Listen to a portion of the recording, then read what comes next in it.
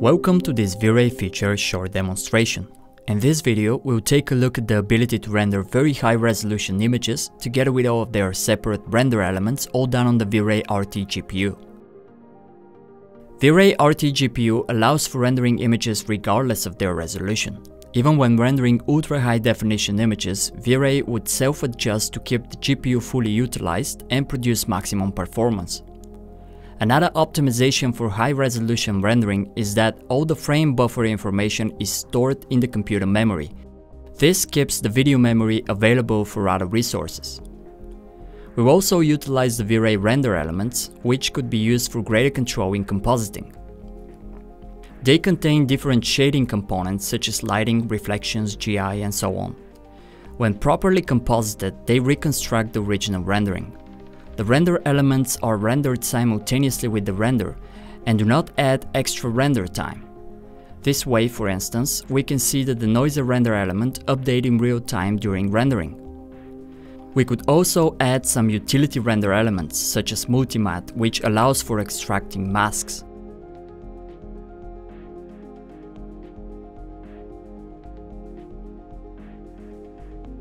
And extra text for adding a custom texture, for example, V-Ray Dirt.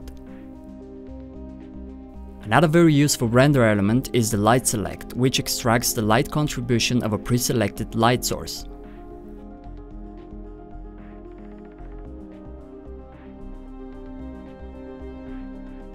This allows for adjustments of light's intensity and color in post without re-rendering the image. When using V-Ray RT GPU, all the shading components such as reflections, refractions, GI, and so on are included in the light select render element. This is true in the case of using brute force as our GI engine.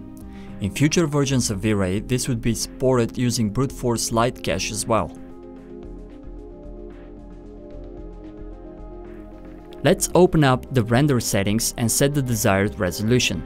In this particular case, let's go for something close to 4K resolution.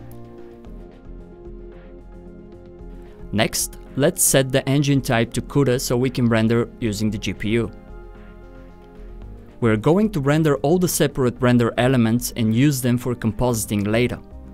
Let's set a destination folder where they would be saved after the rendering is finished. Under the frame buffer rollout, click on the separate render channels checkbox and choose the desired destination.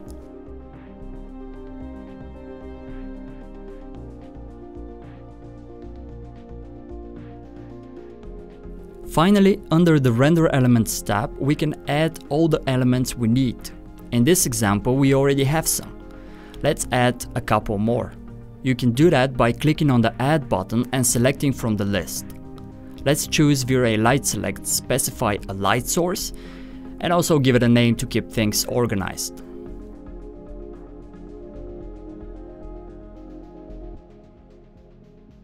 Another useful render element we can add is the V-Ray Extra Text.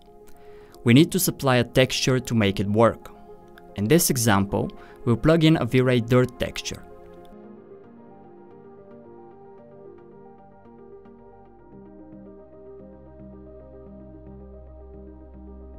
Let's name it appropriately and go ahead and hit the render button.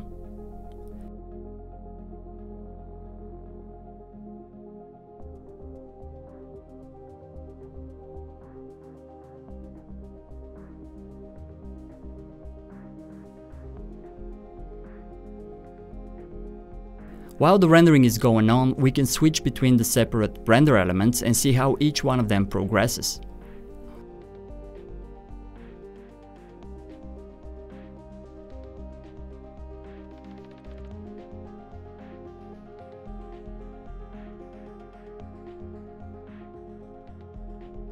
If we have set some color corrections within the frame buffer that we'd like to use later on, we can do so by saving them to LUT file and load them as needed. Once the rendering process is completed, we can load all the separate render elements and composite them in a software of choice. In this demonstration, we are going to use Photoshop.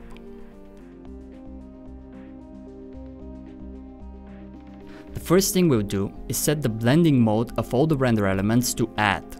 Let's leave only the light select ones. Let's pick one of the lights and change its color and intensity.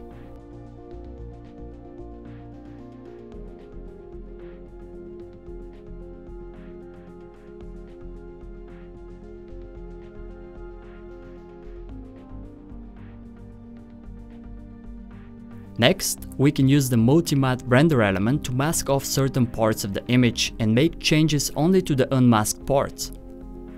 Let's select everything in the blue channel and make some changes to the reflection render element. We can easily change the hue and saturation of the reflections to achieve a certain look and feel.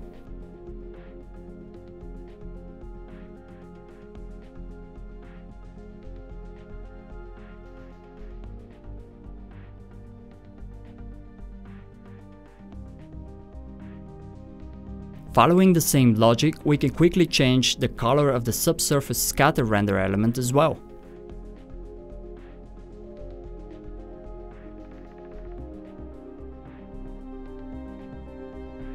Lastly, let's add a color lookup adjustment layer and load our color corrections file that we have exported from the V-Ray frame buffer earlier. In this video, we went over rendering very high resolution images on the V-Ray RT GPU and also rendering separate render elements that could be used in compositing. I hope you have found this video useful and helpful.